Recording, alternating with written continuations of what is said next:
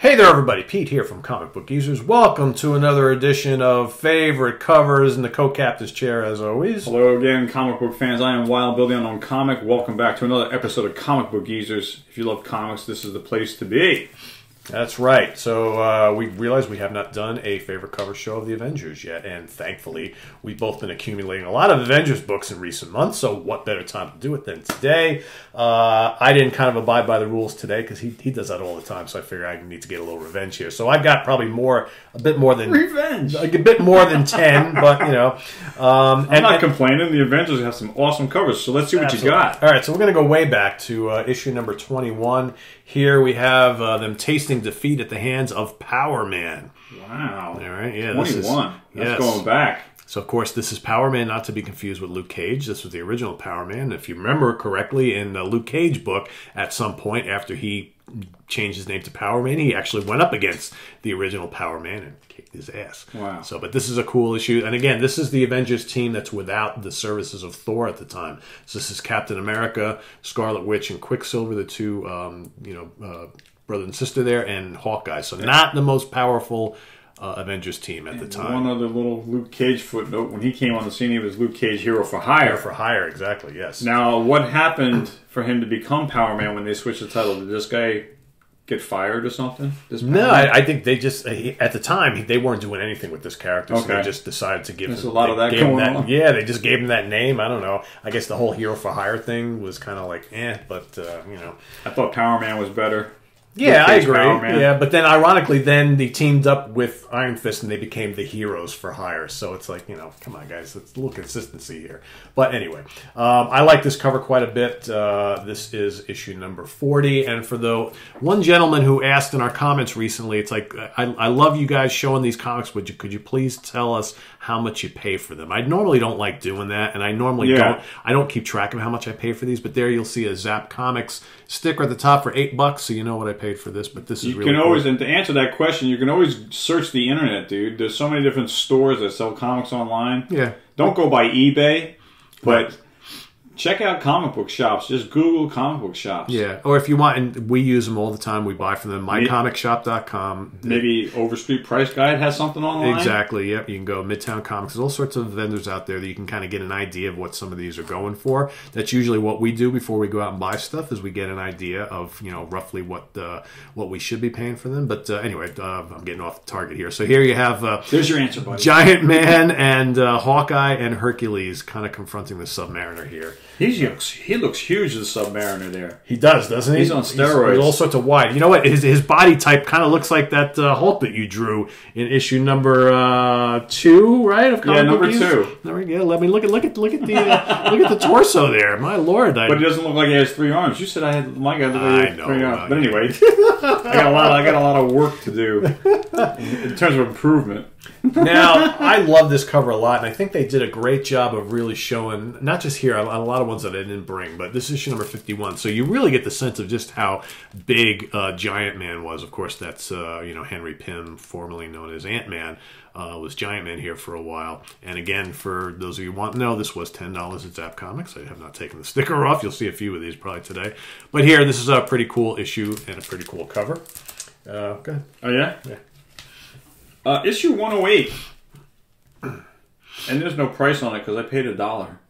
There you go. At a comic you remembered it, all right. So yeah, but it's beat up, But normally these are going like $10 a piece. Ever since those movies came out, with the prices going up through the roof. Yeah. I don't know. So it was a little beat up for $1. You can't ask for more. But I love the action on these covers, especially the mid-70s, between 70 and 75, all the Avenger covers are amazing. Pretty much between 100 and 175, basically. Yeah. Really a lot of good action. Even through the 30-cent and 35-cent issue books. And that, if I remember correctly, I'm sitting here analyzing it, I'm pretty sure that is a Barry Windsor Smith cover, because he did a couple of issues right after his run during his run with Conan. And but this was right around that time, too. This is a 20-center. This is like 1972, 73. But he did not like doing superheroes. No, that wasn't his forte. Yeah. Nope. I got... Yeah, that's a good one. I love this one. Yeah, I just got this recently. Of course you love it. It's got the Hulk on it. Yes. It's also got Loki down here. That's right. Oh, yeah, yeah. So, Issue 118. This is part of that. Is this part of that Zodiac story? It might be. I don't. Oh, this is the Defenders Clash story. Oh, the crossover. Yeah, between 115 and 116. because Doc Strange and Namor on the yeah. Is Silver Surfer there? Because I know he was part of that whole thing. No, I don't see him. Don't you mean Iceman? No, I'm kidding. I'm kidding. And Valkyrie's up there. Yeah, that's part of the Defenders crossover. Yeah, I gotta have that. 119. Yeah, I like this one with the Collector collecting his Avenger victims. And then I picked that one as well. Oh, you did? Okay. Yeah. What else did you get? All right, so I kind of went in order here. So how about and we showed this off in the Supervillain Team one, but here's the Masters of Evil. Okay, led by Claw. You got the Black Knight there, the Whirlwinds. Right? He gets around the Claw. He does. I kind of like him, man. He's a pretty cool villain. And here they are again. This is an excellent cover. I just picked this up from our friend Chuck recently. Great battle cover right there. What number is that? That is 55. Awesome. 55. Nice haul. Yeah. And then this one. So this is one of the, it's not the first, but one of the first handful of appearances of Ultron. So he appeared in the mid-late 50s. It was the first time those early issues with the Vision. But here he is back again. And I like how big and menacing he looks there. Yeah, that's definitely a good cover. Yeah. Nice. Yep. Issue 121. Speaking of Zodiac. There you go. Looks at the Minotaur. Yeah. And I just recently got this. But yeah, one of my favorite covers for the Avengers. And then I knew you were going to pick that one. Yeah. 132. Because of Frankenstein. And Thor going against Frankenstein. Who would have ever thought we'd see that, right? Yeah. Definitely awesome cover, man. When this was, I believe, right when the other Frankenstein title was still going. I think so. Right? Because he went through the 25-cent issues before he was canceled. Right. Monster of Frankenstein. And if you look at the way he's drawn here, that's exactly how they were drawing him with that kind of like furry son of Frankenstein vest, right? Yeah. Yeah. But yeah, issue 132. All right. How about issue number 70 against the Squadron Sinister? Okay. Which was my oldest Avengers in my collection for a long time. I only had two. This was one. We've talked about this whole kind of like two sides coming together thing, which they did so often in the Avengers books. Covers, yeah. Yeah, which I like quite a bit. This was... Yeah, nice Gil Kane cover there. Yeah, issue 134. This and number 70, which I got from my friend Tony years ago. Issue 134, he gave me all his doubles. This was awesome. He had every Avengers too, man. Oh, really? He had some collection, man. God rest your soul there, Tony. Thank you so much for giving me those books. Yeah, very cool. All right, how about number 71? Look at that. Yeah, look at this. Another cool battle issue, right? So obviously that's the Eiffel Tower in the background. So they're fighting in France, right? So you got Namor and Black Panther, Cap, Yellow Jacket, Human Torch, the Vision. Very cool. I went with issue 101 for like honorable mentions. Neil Adams cover. Look at that. This is definitely cool. Yeah. So... kind of beat up, but it was free. Free is good, right? Yeah. Issue 116. If I ever find a better version... Like this one? Yeah. I'm going to get my hands on it. Well, what's so bad about it? Well, it's beat up. Oh. Look at the whole side up here. Oh, yeah. Oh, yeah. I used and abused. Yeah, oh, yeah. I couldn't see you could almost say my dog ate it. Yeah. But yeah, it's kind of... it's rough. No one... it's... you know... I bought some books from a guy... and he threw me a bone. He threw me this one and another one. I think he gave me 117 also. And I was like, no, I don't want to buy them. And he's like, no. If you because I bought some other books. He's like, you got to read this story, man. So thanks so much for that. And a notable book too, because Vision against Silver Surfer. That's pretty cool, right? Yeah. How about here we got the Lethal Legion, Power Man, the Swordsman, Living Laser, and the Man-Ape. We showed this off in the Supervillain Team show. Yep. $10 sticker up top. There you go. What else you got? How about 119? Okay. The Collector, I think, did you show repeat? This, right? Yep. Yeah, but it's I love this cover. Always have. Always have. So here you have, he's got the Collector's got Thor, Cap, Iron Man, and Black Panther kind of frozen there. You got the Vision coming through the wall, then you got the Swordsman, Wanda, and Mantis in the back trying to come to the rescue. And your price sticker on top. Yes. $10. Oh, really? $10. What else? Wow, we both look at this. What a match. $10. Well, at least mine was. They'll get the better deal. After shipping. Yeah. Another cool Zodiac issue, right? Yours looks better than mine, though. I think. That's probably why it was $10. Yeah, I guess that makes sense. $129. I almost pulled that one. I love that cover. Yeah, Kang the Conqueror. Yeah. Which, boys and girls, if you are interested in getting any of the old back issues with Kang, you better get him now because rumors are he might be the next big bad guy in one of the Avengers movies. Yeah. Yeah. Well, so I saw buy him now. I saw this one at a con a couple of years ago, but it was beat up for like $2, and I passed on it because it was like really bad on the top. And but $2 you can't go wrong. But I was like, you know what? I'll just hold out and wait. And I found it a couple of years later for $4. So I'm happy. That's one of those books that I bought off the rack when I was a kid. Loved it, and then during my beer sales in college, I sold it. But I've recently got it again. Okay. Speaking of Claw, we talked about him before. This is one of my favorite covers with the Claw, next to that classic one in Fantastic Four. But here we go. Because, of course, his big arch nemesis is Black Panther. So here you have him kind of controlling the rest of the guys on the team with the Black Panther looming behind. So very, very cool.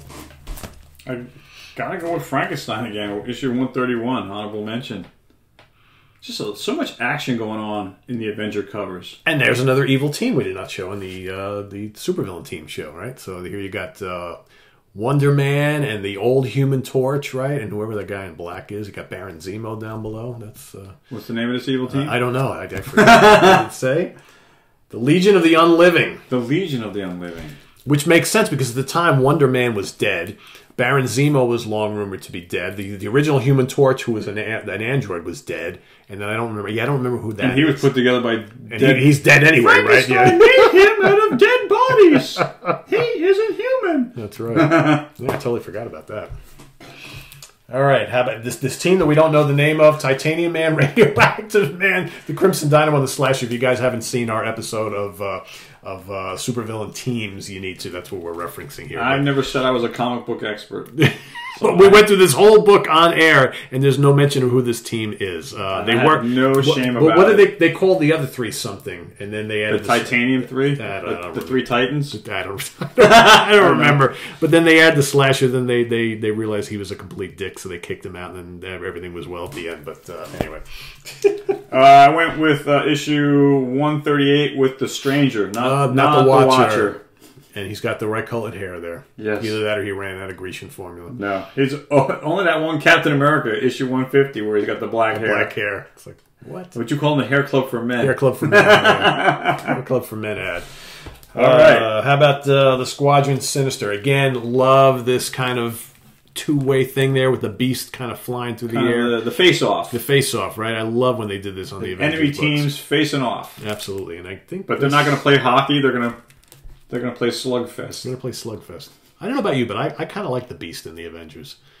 It was cool. He's originally an X-Men, but it was kind of cool to have him on the Avengers. And what happened? He got kicked out of the X-Men, or he had enough of them? He just left. I don't really know like a full story about him coming. Because I don't have a lot of X-Men. I really wasn't a big X-Men fan, but that was because of my allowance as a kid. It's almost like when Beast was not in furry form, he was in the X-Men, and then once he became furry Beast, it was an Avenger. I like issue 149. I just love the action. Oh, with Orca. Yeah, that's a good one. Yeah, that's a good one. That's a good battle. Again, good action scenes. Yeah. You can't go wrong. Yeah, I like that one. In fact, that was a pretty good standoff battle between those two because Orca was pretty powerful. And Orca went against Namor. Yeah, he was a Namor villain, yeah. I got one more, and that's it. Go for it. All right. I got issue 150. But I'm trying to get all in between 100 and 150. But I need a lot between 100 and in the 120s there. I need a couple in the one. I'm closing the gaps. Most of the gaps are in the between 100 and 110. And how are you doing on sub 100s? Do you have a lot? Only have 4 of them. Oh, really? Okay. Yeah, I don't have a lot of them. So yeah, I'm motoring through mine. It's like that's been a big deal with me is trying to complete as much as I can between 1 and 200. That's I'd be content with between 100 and 150 because that's like the golden era of the 70s for the Avengers, and they kind of got a little bit more intense in the 70s. They were a little bit more cornier in the 60s. Still really good, though. Those 60s issues are really good. Yeah, I dig them quite a bit. 148, so here we got the Squadron Sinister now as the Squadron Supreme. Oh, yeah. Okay, there's Hyperion holding Thor up overhead. So that's, and I believe this is a Jack Kirby cover. Yeah, it is. Didn't he go against the Fantastic Four? Yes, yeah, he did. Okay. Here's another Jack Kirby cover. I love this cover. So here you got Doc Doom. What number is that? This is 155. Okay. So here you have, by this point in time, so the Beast is a member of the Avengers, so Wonder Man is now resurrected from the dead and a good guy and a member of the team. And there you have Doc Doom and Namor, and this is right around the time where they were doing the supervillain team-up. Book with Namor and Dr. Doom. So, Namor and Doc Doom are sort of aligned here a little bit, right? But a very cool Jack Kirby cover there. Nice. And then this is one I got fairly recently, 161. I like this just because I love the details. So here you got something's up with Ant-Man, right? Ant-Man is back, and all of the members of the team are getting attacked by a million ants. So kind of neat. Scarlet Witch looks like she's getting the worst of it. I know, right? Exactly. You got Wonder Man and Black Panther. She's covered. And this was a $6 purchase. It looks like based on the sticker. And the last one I'm going to show today, a $2 special. I love this cover because I think it's one of the best representations of Hawkeye. Here you got Hawkeye back in the picture, and this is issue number 172. So you got on the cover, you got Ms. Marvel, Cap, Vision, and Beast. All right. Nice. A really, really good piece of artwork there. Speaking of artwork, Keith Pollard, perhaps. Perhaps. 1976 or 78. Giant Hawkman issue. Hawkeye. Sorry, Hawkman. Wrong publisher. So there you have a lot of our favorite covers. So, yes, Pete just mentioned artwork, so I'm going to treat you guys to some artwork here. I did a little research, and I found out I haven't seen this yet, by the way. I found out that Thor had a sister, and she wasn't really utilized because of her nature, obviously, as you're going to tell you. But I did some research, so I decided to do a cartoon on Thor's sister. We all know about Loki, but Thor had a sister named, ironically, her name rhymed with Thor. I'd like to introduce Whore. Thor's sister. The big-ass whore. Tales of Asgard. And here she is. And this Herpspian is trying to... She's a call girl from Asgard. And he's trying to offer her $5, so she's pissed. She's going to swing her purse, which has a brick in it. And it's the same metal that consists of Thor's hammer. So, if you're going to approach a goddess for some, call girl goddess, you've got to come up with at least $5,000, Because, Governor Spitzer, he was fooling around with prostitutes with New York taxpayers' dollars for $5,000 an hour. So, anyway, I give you the big-ass whore. Tales of Asgard. So, here you go, Pete. You want to critique, or you... No? I'm speechless. All right, we're gonna get shut down. I'm afraid. No, this is hilarious. Oh, thank you. The tails and tails like tail. Yeah, like piece of booty. Yes, Tales of Asgard. And I did the R's like. I love your pirate. Yeah, he's actually a Herpspian with $5, but yeah, he's a pirate guy. I don't have. I need to go out and get more mark. I wanted to give her pink boots, but anyway, purple works fine. Yeah. Oh my god. The big ass whore. You've heard of the mighty Thor? Well, here's your sister. I give you the big ass whore. Tales of Asgard.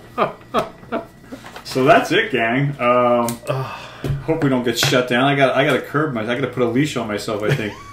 Too much humor in these cartoons, huh?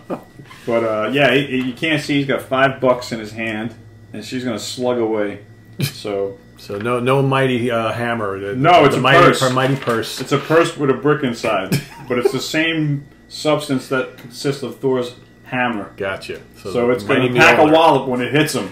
So Thor's got the mighty Mjolnir, so she's got the mighty purse. I didn't give it a name, but yeah. Persolner.